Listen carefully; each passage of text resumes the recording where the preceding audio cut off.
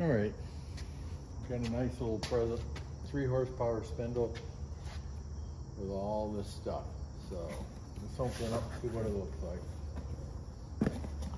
It's heavy, the box itself is heavy. There's a lot of stuff in here, a lot of stuff, or little stuff that weighs a lot.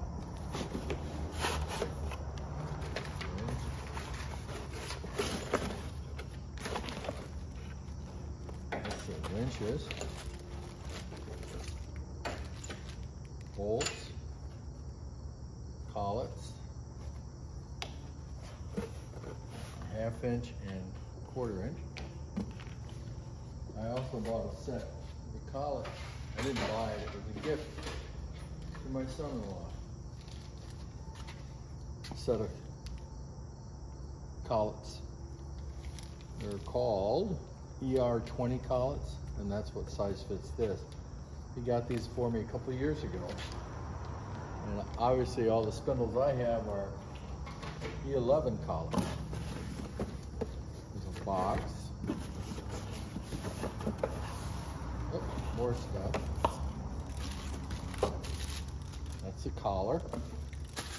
I'm gonna check that and see if it's the same size as the collar I have. Looks like it's the same. So I can get rid of the cardboard. Make a recycle pile. See what's in here. Do not change, all settings are pre-programmed. So that must be the VFD drive. Variable frequency drive.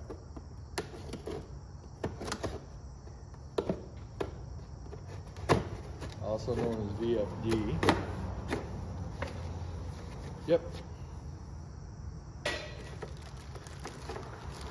And it comes with a new control cable. The control cable actually controls the turning on and off. Yep. And it's a 4-pin instead of a 3-pin, so that's different. Output 3 horsepower, 20 amps. So this is supposed to be on a separate circuit. This is the manual. Yeah, we have more stuff. I don't know if you see there or not. I'm gonna move these so they don't fall off. Take them over to the machine. Keep going, see what else is in here.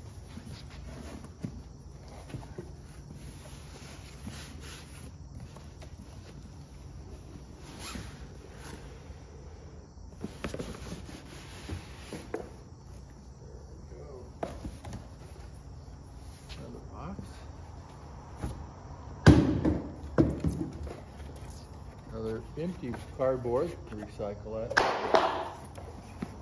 Another one, nothing in it, recycle that.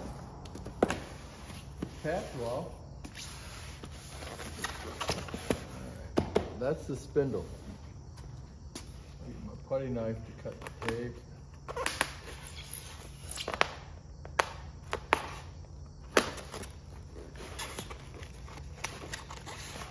This spindle is heavy. It's a lot heavier than the other one. Looks like it's the same size diameter-wise though, which isn't all bad. You get my Stanley knife, cut that. Go.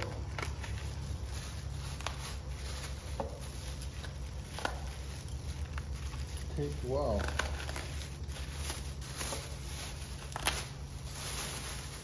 Alright. This thing is heavy. I bet it must weigh 10 or 20 pounds. But you can see the size of the unit. Okay? And you can see it's a 20 collet, which makes it big. And it's balanced, so you can see that. But it looks like it'll fit in the same spot, which is good. It has plugs in here, which the old ones did not.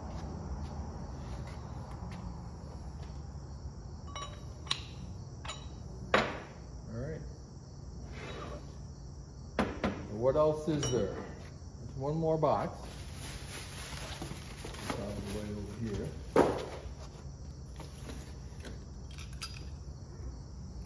My suspicion would be, this is the cooling system. So that's the only thing we have not unwrapped.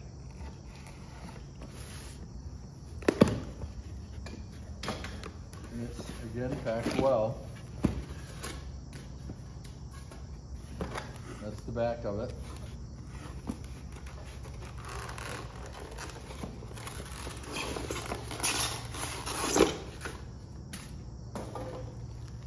That's the power supply.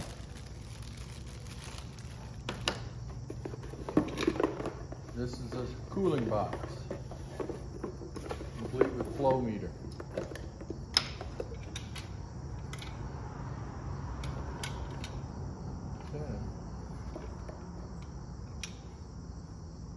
Okay, this is where I'm going to place it. I'm going to put it in place of that unit.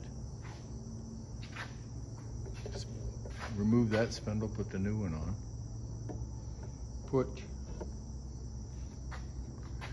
You notice I put my controller, because see, this is a lathe, so I put my controller fixed on the side. And that's what I'm going to do with the other one. I'm going to put the controller here and the heat box here, right here. So I've got some more of this stock material, so I'll cut a little longer piece that has the box on it too. And then that will replace the pump I have here and the radiator that I have here. So we'll see how that goes. That's the project.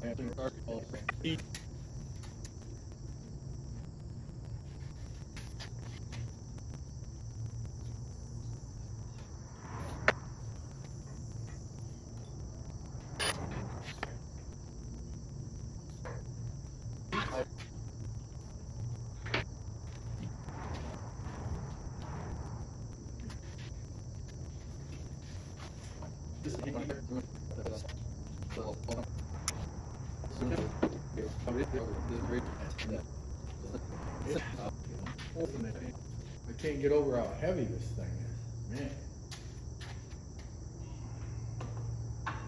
It fits.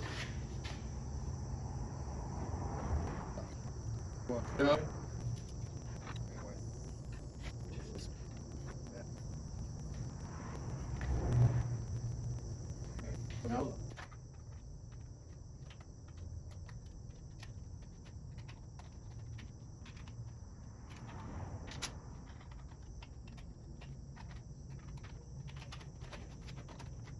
sign up, I can't because there's a bolt on one track.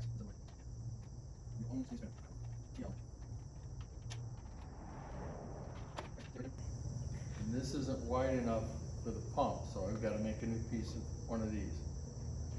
All right, I'll do that and get some bolts and be right back at it. All right, I've got this mounted. I had to drill the holes to line them up with the arm, so this will move back and forth on a regular unit. This is a lathe, CNC lathe that I've made, as you can see. So I've mounted it there. So this is a 3 horsepower, so I can hog more wood off, and it's a HD520 carriage. So still working on it.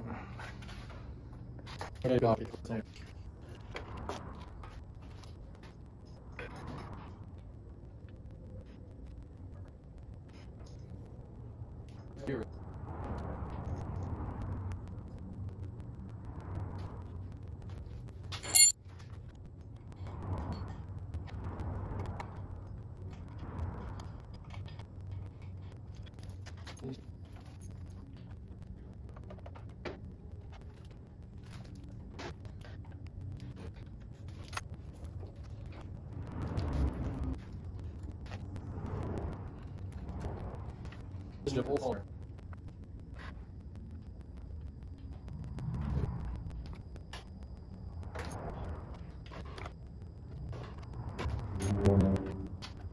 So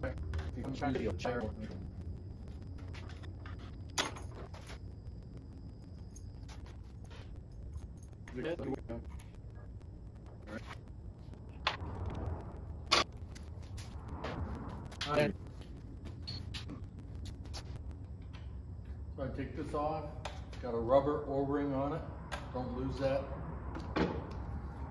Fill this, and I'm going to turn the pump on only, not anything else, so it'll pump the water through. With the antifreeze too. I live in Michigan, so if I don't put antifreeze in it, it's bad news rising. It'll freeze in the winter. The 50-50 mix is nice. I use Prestone because it's what I've used for years. All right, so here's my antifreeze. How do I get it in that hole? The first thing I'm gonna do is get the tools and stuff out of the way. I use a turkey baster. Takes a little bit longer than a funnel, but that's what I use. I just use a turkey baster.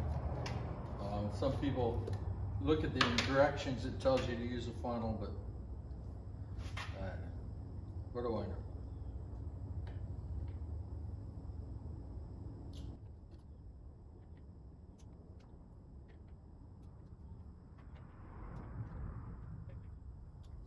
So this is just filling up the reservoir of the pump. So when I turn it on, it's going to go down because it's got to fill up that, all the lines and the hoses. So let's do that. We'll plug it in. 12-volt power supply that came with the unit.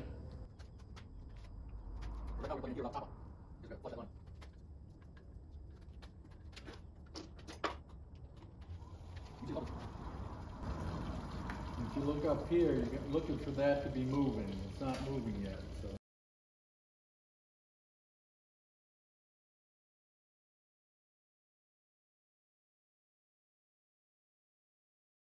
And sometimes these get air locks, so you have to take this off and lay it sideways just to get the bubbles out of it. Otherwise, you have an air lock and it's a mess. So the water doesn't flow right. Yeah.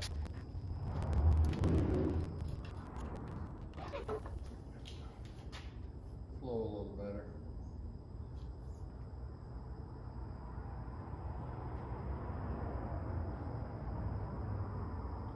See the bubbles coming out? You're perking up over there. Yeah, sometimes because this has cavities in it, you have to purge the system. Like, see how I'm doing it, up and down. See the air bubbles come out? I don't know whether you can see them or not. I can. You'll hear them over there in a few minutes.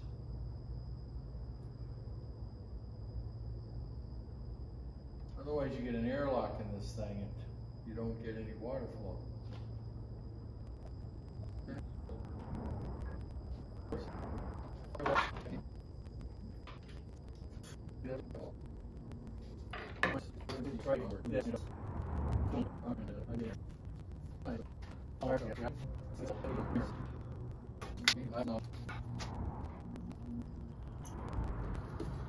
Okay, so I'll put this back on because I topped it off. I left an air gap there. I don't want to fill it all the way. I notice it goes down, I'll put some more in. And I put this back in its container or holder so it doesn't leak all over everything. And I wear gloves when I do this because antifreeze really is toxic. And it is absorbed through the skin, so you don't want to do that.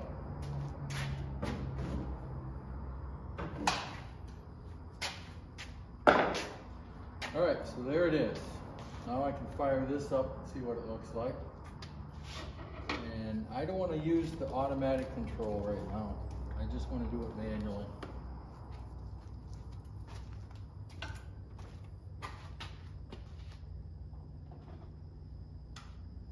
Let's see if we can do that. Take this off so it doesn't contaminate.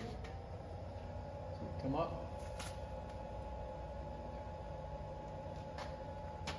I'm going to hit run, but I'm going to adjust the speed myself if I can.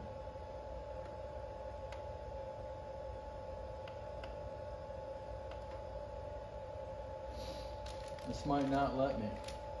We'll find out. If it doesn't, I'll check with Next Wave and see what they say.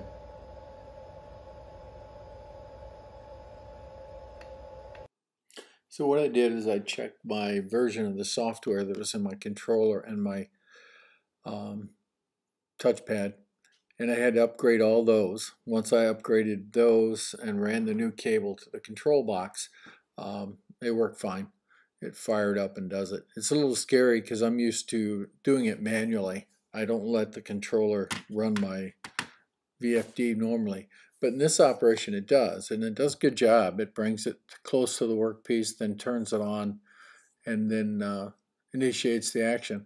That's what the cooling unit looks like. It has a pump and then a little radiator that's attached to that metal plate underneath.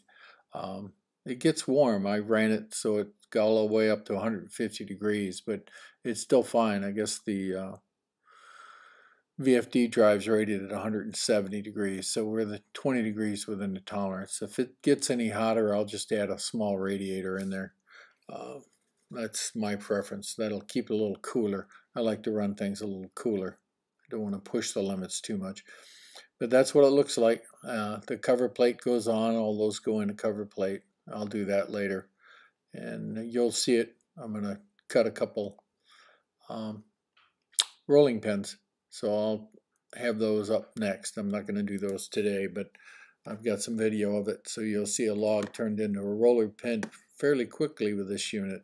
It does a pretty good job. It really can hog off the metal. I went to a 1/2-inch bit because that's what you can use, and it has much wider sweeps on the side, the longer anyway. I went to a 3/4-inch cut, and it's a 1/2-inch shaft. So, and it just, I mean, it just hogs off the material. So it does a pretty good job. I'll keep you posted, having fun and testing out new stuff. So you take care and have a great day, and remember to have fun with your CNC.